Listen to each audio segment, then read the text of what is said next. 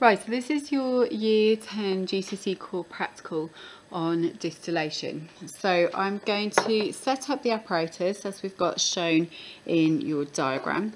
So first of all, we're going to be distilling some ink. So I need to put the ink into the flask ready for our distillation.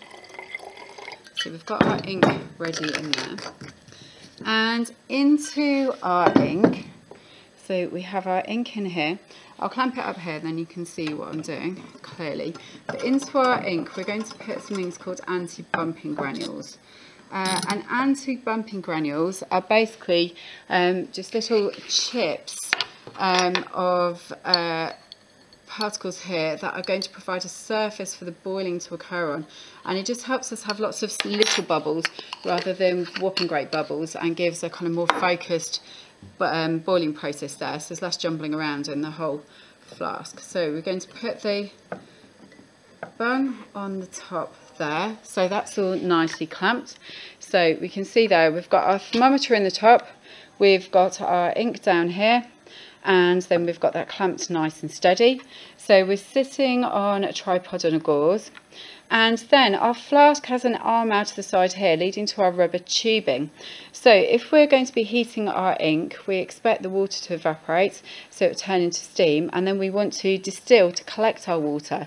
So the steam is going to come out through the tubing there, and then what we're going to do is collect it in a test tube here.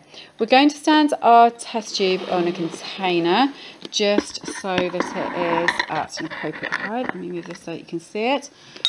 So we put the test tube, the tubing, sorry, into the test tube there. Now, to help our condensation process, it's going to be much more improved if the surrounding area is as cold as possible. So we have some ice that we're going to put in here as well, and I'm also going to add a bit of water. In fact, if I pour the water that we've got that's melted around here, then this helps improve the contact between the cold ice and the test tube so that we get the maximum cooling effect that we possibly can. Okay, so pouring some more water in there so that we get the best contact that we can. So we've got all our setup ready now. Okay, so our flask with our ink, we've got our cooled collecting vessel there, and so we can bring the Bunsen burner underneath. We're going to turn that onto a roaring flame, and then we can observe what's happening here. So it'll take a little while here to heat the ink, so we obviously need to increase its temperature. It will start evaporating. Remember, the process of evaporation is turning to a gas at any temperature, and then once we're getting up to the boiling point, then that is when we have the process of boiling, so turning into a gas at the boiling point there.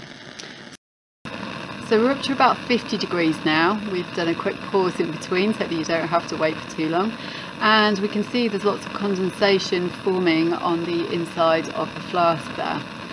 So as the liquid as the water has been turned into steam, as it rises, it's cooler at the top of the flask, and so it's condensing, and that will just run back down into the solution at the moment. We can start also seeing a little bit of movement actually in the bulk of the solution as well, so the temperature of that will certainly be obviously higher than the temperature at the top there. So we're measuring the temperature at the top of the steam that we've got present. Okay, now we're reading just above 90 at the top there, so we can see we've got vigorous boiling going on. I'm going to turn the Bunsen burner down a little bit because we don't need it to be going quite so crazy all the time. And if we now go over and have a look over at our tubing here, we can see that there's quite a bit. I don't know if you can see the clouds there. Let me see if I can move around. Yes, you can just about see it puffing out there.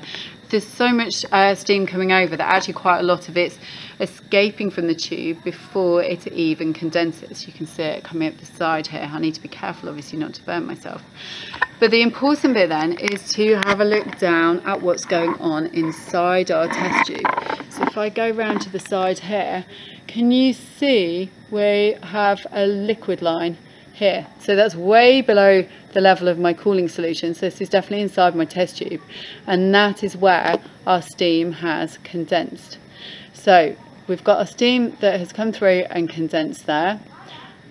You can think about what you can observe so that you can be sure that it isn't the ink coming over.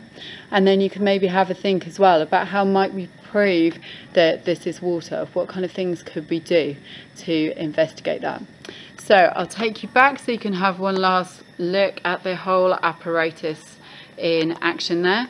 So we've got our boiling going on the right hand side in our conical flask. Our steam coming right through the rubber tubing, and you can see that through the bits that are escaping at the side there if you look carefully. And then we've got our water that is collecting down, and the level of that is just increasing, not surprisingly, as we watch.